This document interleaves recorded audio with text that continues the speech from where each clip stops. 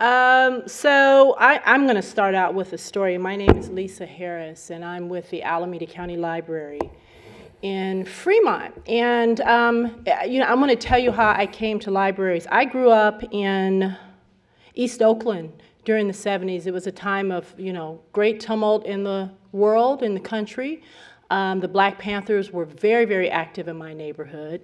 My mother was a teacher at an elementary school on East 14th in East Oakland called Lockwood Elementary. And I also attended that school. So while my mother went to teachers' meetings in the afternoon, in order to keep me out of trouble and keep me off the streets, my mother asked me to go to the library, the Martin Luther King branch of the Oakland Public Library on East 14th Street.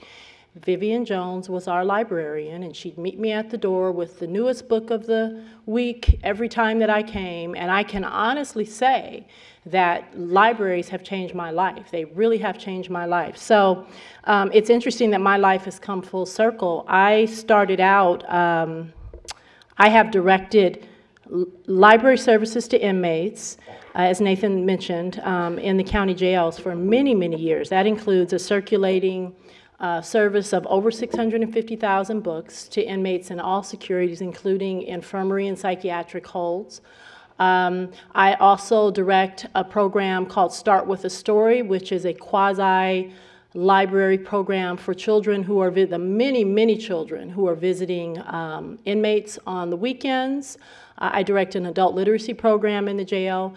In 2011, I was asked to look at the dearth of services for some of the populations that we serve in county departments. And that became, those conversations and that team became what is now known as PULSE, which is Pop-Up Library Services for Everyone. I want to tell you, I'm no good with PowerPoint, so if I look like I don't know what I'm doing, I don't. So, the basic thought behind PULSE, Pop-Up Library Services for Everyone, is really a merging of two notions. First of all, the pop-up movement in the United States is one that's been on the rise for the last few years, and it's really a reimagining of public spaces for different purposes other than perhaps what they were intended, and for really ensuring the full inclusion of everyone into the public realm. So there's that, along with this age-old notion that everyone belongs in libraries. Libraries are for everyone. And how we perhaps haven't fully realized what that means to have everyone, to have full inclusion in a library. PULSE started out at Child Support Services, which is a county department in Pleasanton, California, which deals with fathers and parents who are trying to get straight with their child support. And there's nothing too amazing about it. It's a library kiosk with books and a book return. But it is a full service, available round-the-clock library service.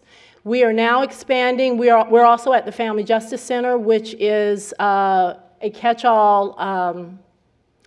The Family Justice Center is a catch-all service for victims of violence in Alameda County. It's a service of the Alameda County District Attorney's Office.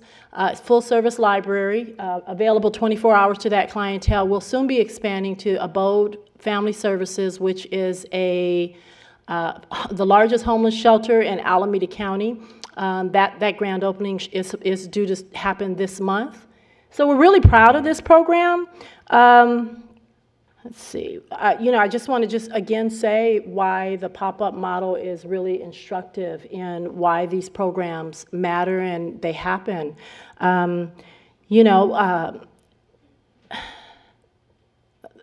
What I wrote here in my notes is that the pop-up model is instructive in programs that serve marginalized populations, because the pop-up movement is a tactical urbanism which reimagines spaces for everyone's use. These kiosks cost about $30,000, and the benefits that one can get for them are untold. And it really is it's a way to bring everyone to the library's table so that everyone can fully participate in the library's economy where nothing goes to waste. So thank you.